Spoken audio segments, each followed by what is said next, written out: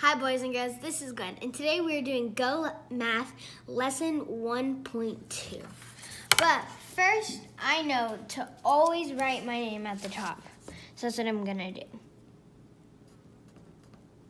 Okay, so now I'm gonna read the directions. The directions say use blocks to show adding to. Draw to show your work. But I might have blocks at home, but I might not. So you can use things such as Cheerios.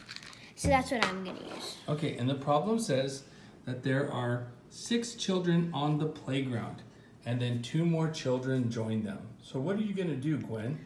Well, first, I'm gonna put 6 Cheerios on my paper. So 1, 2, 3, 4, 5, 6. But then it said 2 more people join them. So now I'm gonna grab 2 more Cheerios and put 2 more people there. 1 and 2.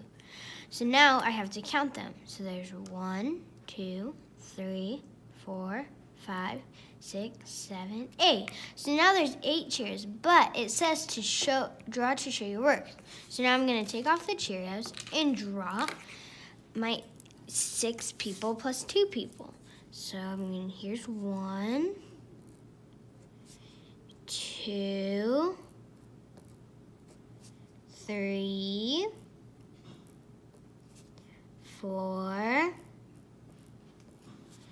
5, 6 people. But then again, 2 more people joined, so let's put 2 people down here. 1 and 2. So then once we count them, we have 1, 2, 3, 4, 5, 6, 7, 8. 8 people, so that means 6 plus 2 is 8. And if you're gonna write that number sentence or equation down, what would it look like? It would look like this. 6 plus 2 equals 8. Another beautiful math problem done by Gwen. Thank you. You're welcome.